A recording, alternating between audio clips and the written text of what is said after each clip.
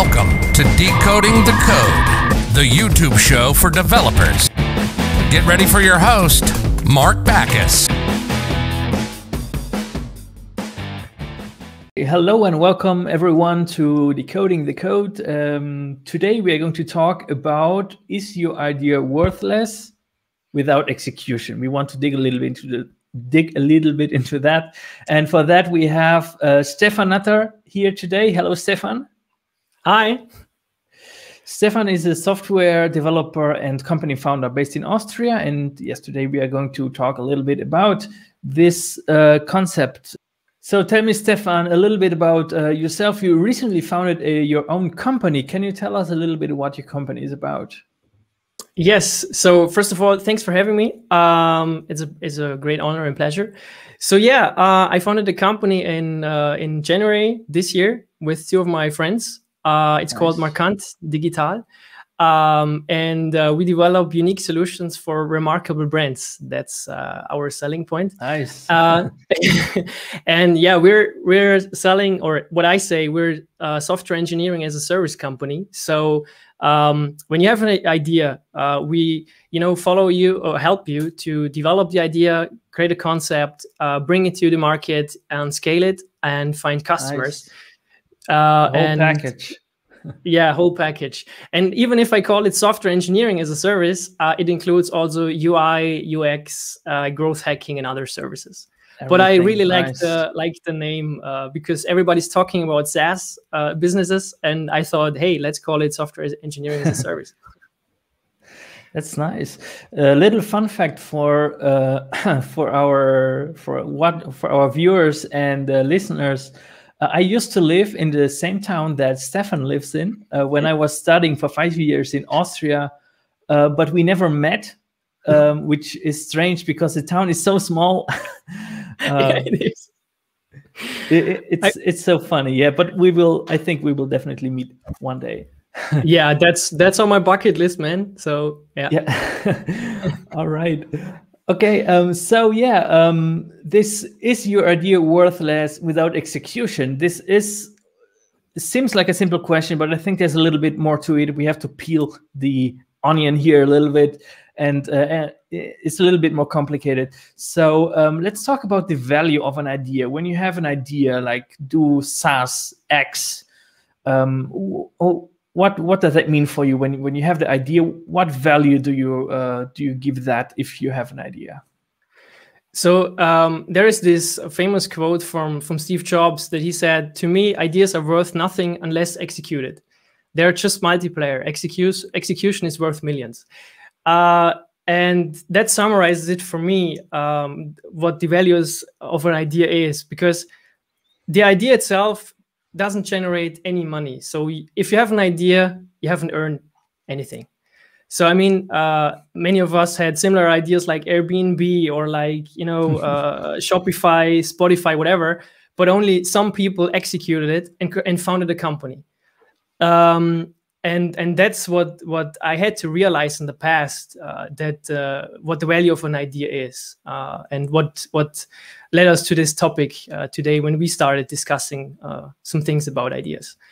All right, you talked about execution, so idea times execution, but are there other things that are important for the end result other than just the idea and the execution? Is there more to it? Yeah. I mean, the thing you mentioned, there is a great book from Derek Silvers where he mentioned this ideas times execution as your indicator for the value of an idea.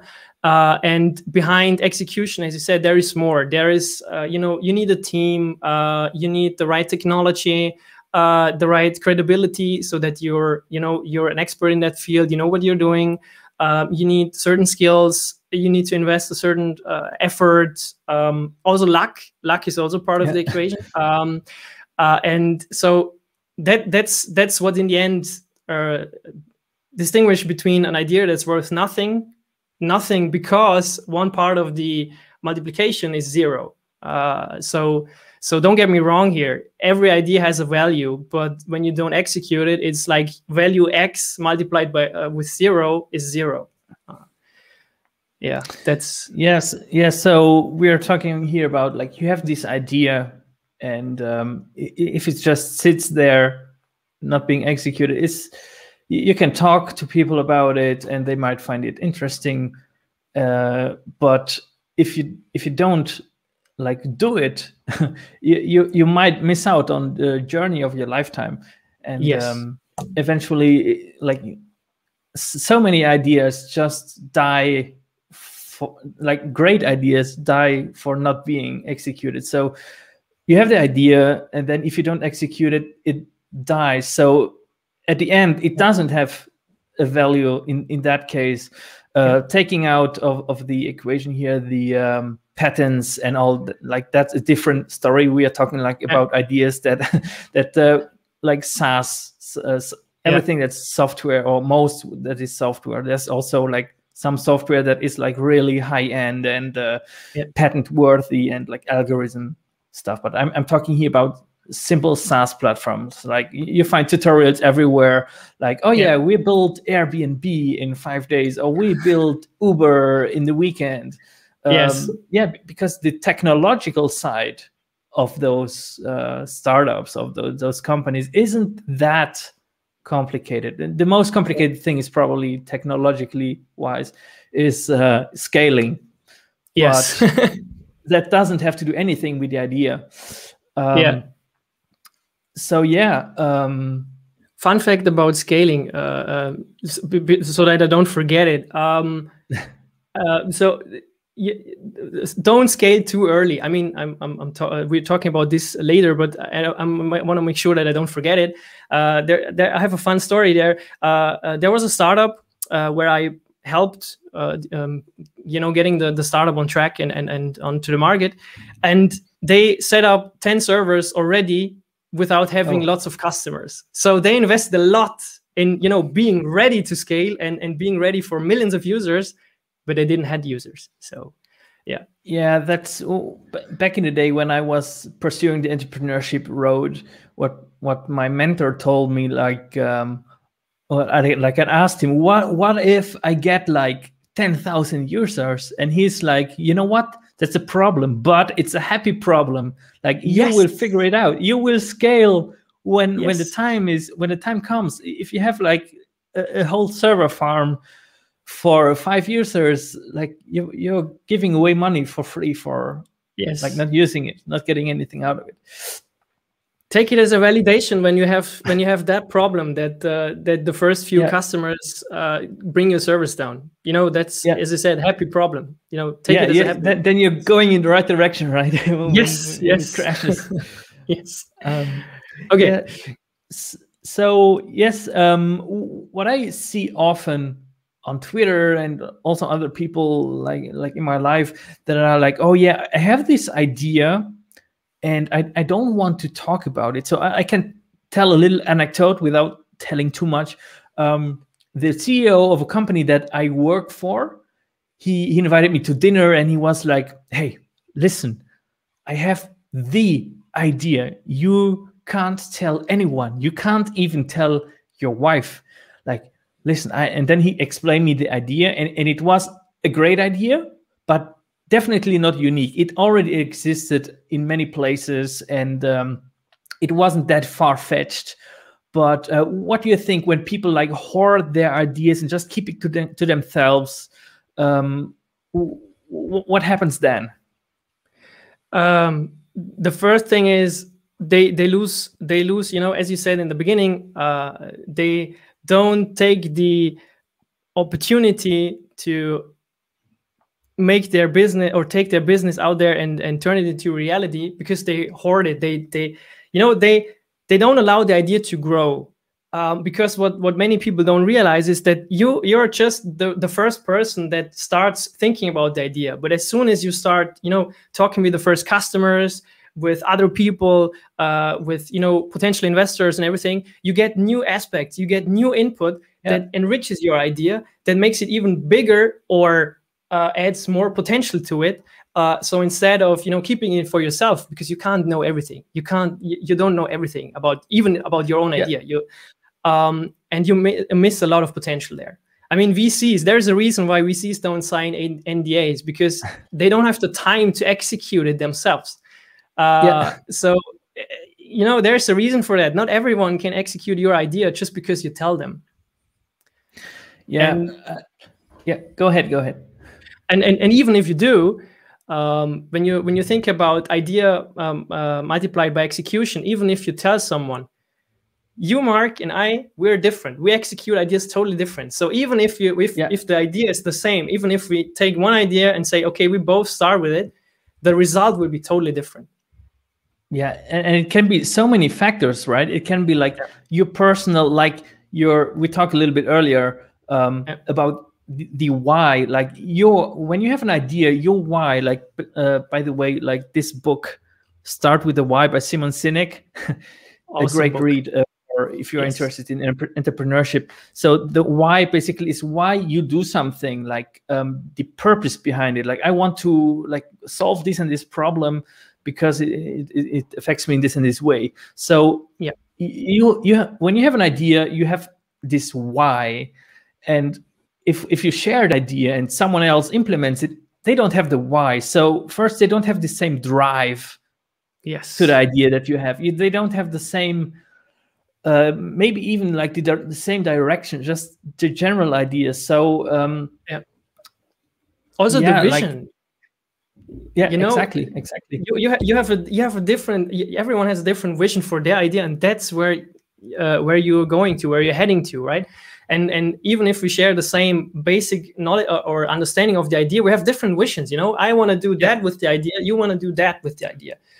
And there is enough space on the market, because there is another aspect here why some people don't tell it, is also they're afraid that either they are giving away shares of the market, or they're afraid that let's talk about the market, because the other thing is some other things about fear why they don't share it. So let's first start with the market. So don't be afraid that when you share ideas that you give away too many shares, because there is enough space. When you start Googling for, let's say Shopify alternatives, or there are lots of alternatives, and you don't need to be the biggest player in the market. You can earn still a lot of money if that's what you're going for, when you are not the number one player in your market. There is enough space. So like we are how many how many billion people on the planet, and like if you just get like 1 million, like a very small percentage of those, you have like a very successful business. And sorry, go ahead. No, I just wanted to say it. Yeah, I understand that it's very counterintuitive to tell your super cool like secret idea to people, but like at the end, people don't really care all that much about your idea. And even if they did, like nobody who has the time to implementing an idea, it's very hard, because like Stefan, you probably know best, like you program this, okay, but there's so much more to it. What else is to it than just coding something? You need to get customers. I mean, the thing about the idea is it's just it's just a pitch. It's can be 1, 2, 3 sentences, and that's it. You don't have customers. You need to get customers. You don't have investors, whatever. And as you said, there is so much work to do it, and not everybody is ready to drop whatever they are doing just to execute your idea because you told them your idea. That's not how it works. Well, at least that's like I know that this might be considered a little bit gatekeepy, and I just want to if you think that I have an idea but it's worth something, even if I don't execute it, I won't fight you in that. But no, I personally and I also think Stefan, things that it's better to share it, because your idea can just grow. Like the probability that someone will steal it from you, it's extremely marginal, in my opinion. And I mean, when we're talking about telling others, take a look at Twitter's build in public. Think about that. So many people build stuff in public, and they're not afraid of doing that because they understand that the value of building stuff in public is that you get instant feedback from others. You get to know things about your customers already, because they tell you upfront, hey, that's amazing what you built. Hey, think about that, and that. And many people do that. Book writers, software engineers, other people of other industries. So there's definitely something to it, building stuff in public and telling others about your idea. One thing I also want to add to the don't be afraid of, or why people don't share ideas in public, because I read a great article about it. There is also something about fear of failure. So why some people don't want to share the ideas, because they're fear of rejection. So if you share your idea, people could reject your idea, and that could be demotivating, right? There is also fear of not being successful. I mean, that's not a good feeling at all. So that's what also helps people back to tell you something about it. Uncertainty, because as soon as you tell someone it's uncertain it's going to succeed, right? You have the first idea like, oh, this is going to work well, this going to be huge, and then you tell someone, and then it's uncertain if it still works. And also fear of being judged. As soon as you share the idea, you're giving something away of you as as like, hey, this was my idea. I'm totally think this gonna work, and other people will judge you, and that's something that people also, or that holds people back telling ideas to others. I just want to add that. I think the probability of like being successful with a SaaS or with a startup is pretty small. Like it's not that, like, not every company becomes this like unicorn company that makes like billions of dollars. It's very easy to fail because not enough perseverance, not enough money, not enough customers, and not a right product market fit, and so on. Or you're just unlucky. Or you're just unlucky, or bad timing. You mentioned timing earlier. Oh yeah. So before we started, you told a little anecdote about timing for an idea you had like 4 or 5 years ago. Can you tell the story again? I like that. Sure. I mean, funny enough, we talked about that on Clubhouse the other day. It was about 4 or 5 years ago. I can't remember exactly, but you can see it on Product Hunt. A friend of mine, my early mentor, when I joined the startup world, and we launched a company called Squabble, the Twitter phone, and we were too early because the idea was similar to Clubhouse and Spaces. What you see now is that a number of people talk to each other, and they're listeners, and they can join. We had the idea that they can upvote the speakers, so we also had ideas for competition. That they're like these battles, because there are certain clubs where they do this battles where they try to tell better stories or whatever. And we launched that 4 or 5 years ago, and we were too early, so we just had to wait a few years, and then it would succeed probably. Probably, because you never know.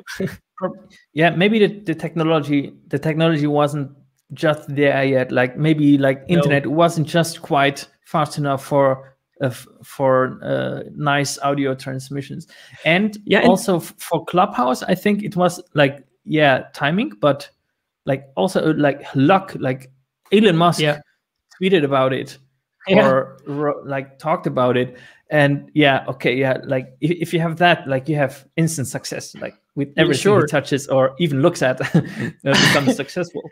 Yeah, there's somehow. elonstocks.com. There is this website where you get alerts when he mentions a startup or anything that you can invest into stocks. Yeah, one thing I learned back then when we're talking about timing is people back then didn't understand the idea.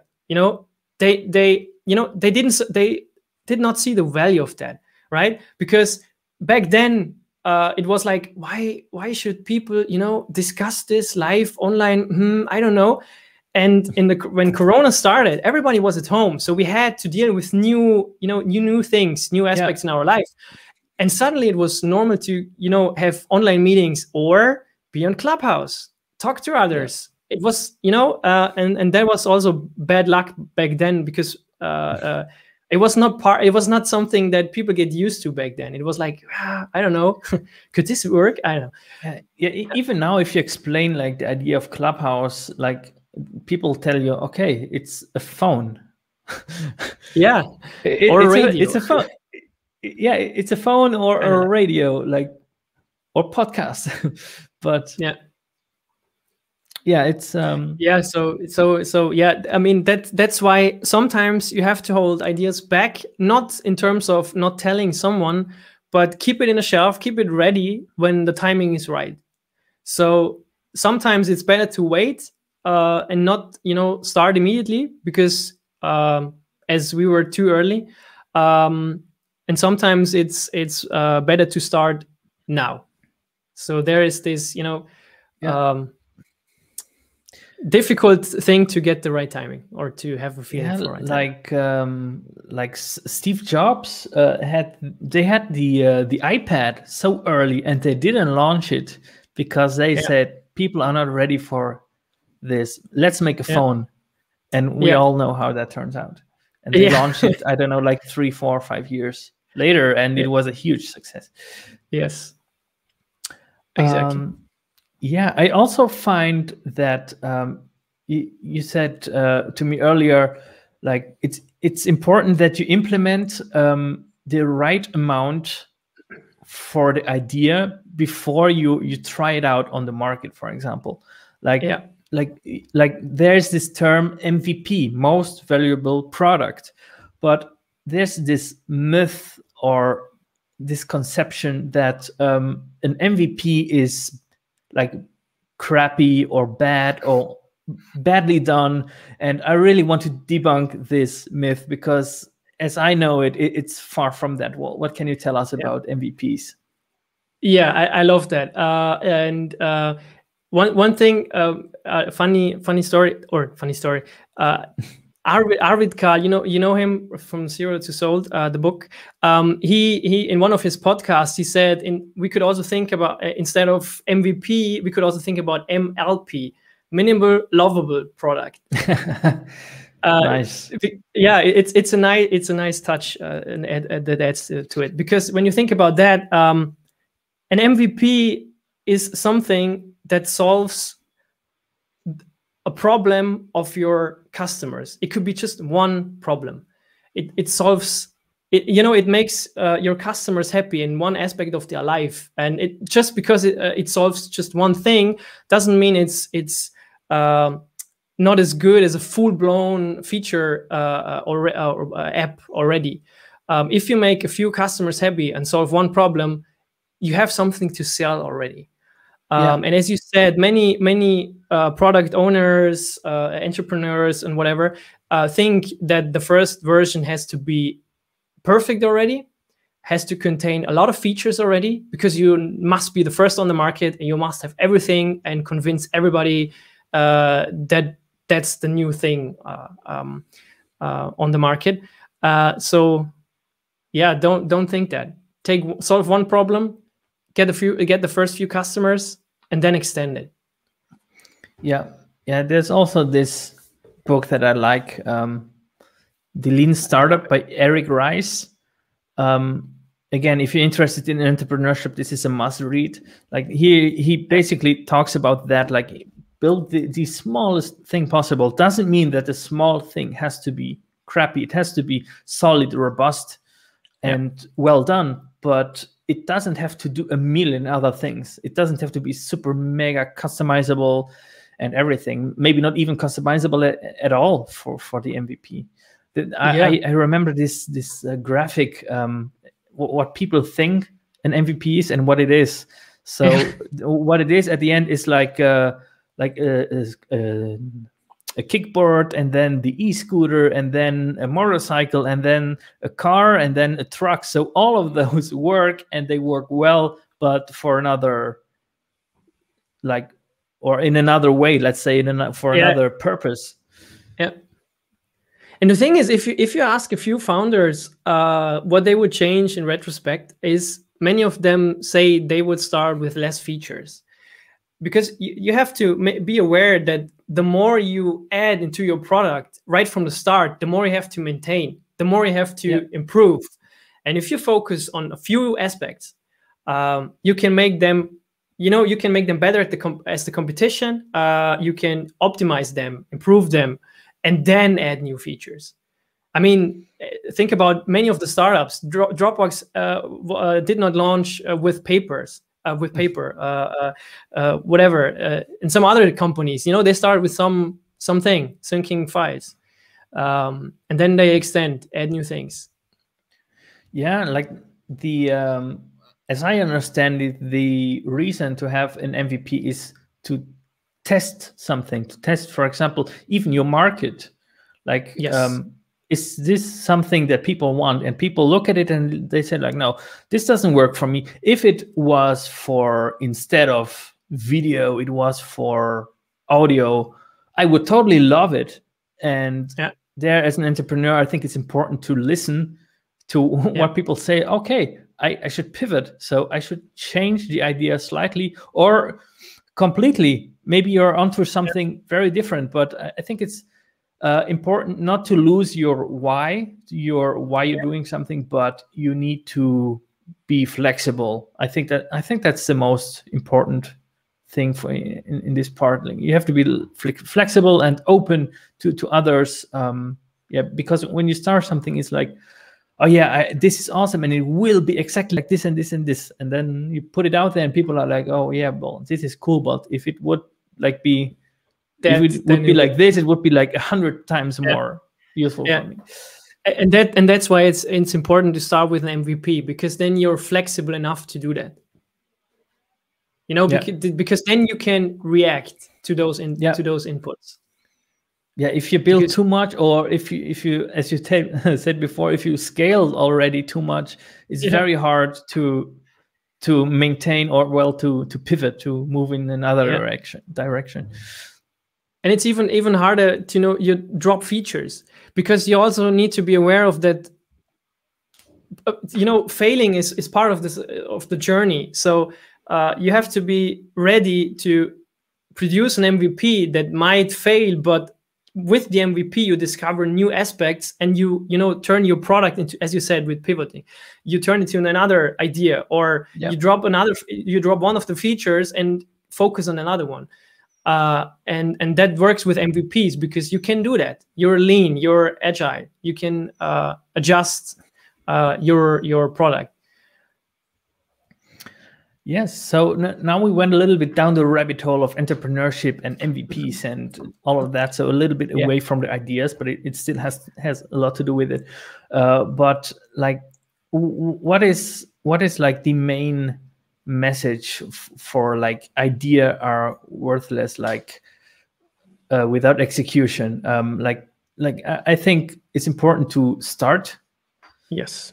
To like start and not be afraid to share, because nobody will steal your idea, or if someone does, they will do it in a crappy way, probably, or not as you thought it. Not as you thought it. So as you said, start.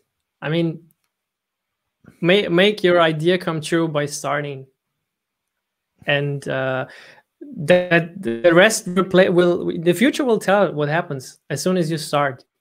But if you don't start, you will never know.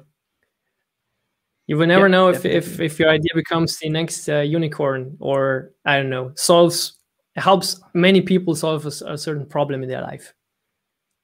Yeah, and that's why you should start and do it. Yeah, do it like Nike or Nike. Just do it. Yeah, exactly.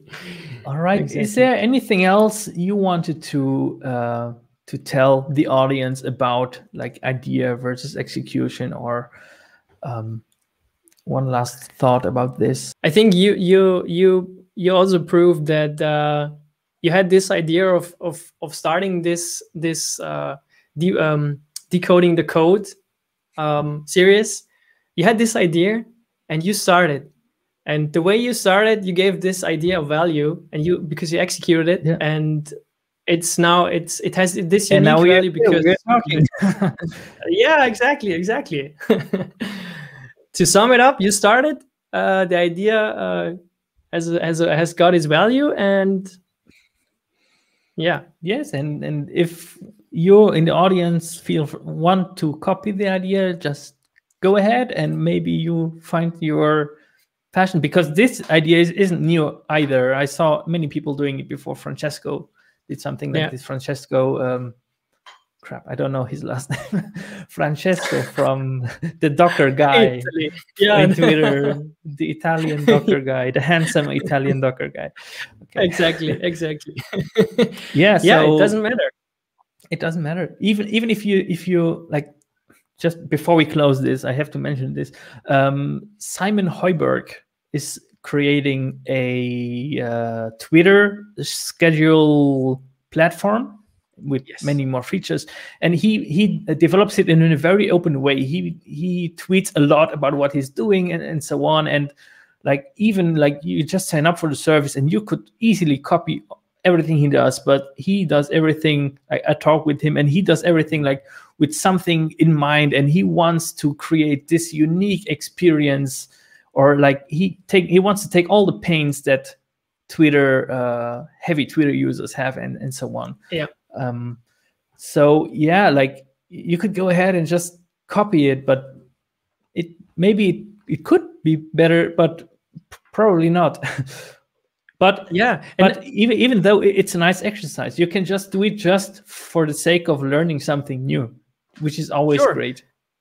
Sure. And fun fact is, I had a note about his product here on my list too, because as he's not the first one that started a Twitter schedule tool. I mean, there is more behind it, but when you say you could say the scheduling feature is currently one of the main features.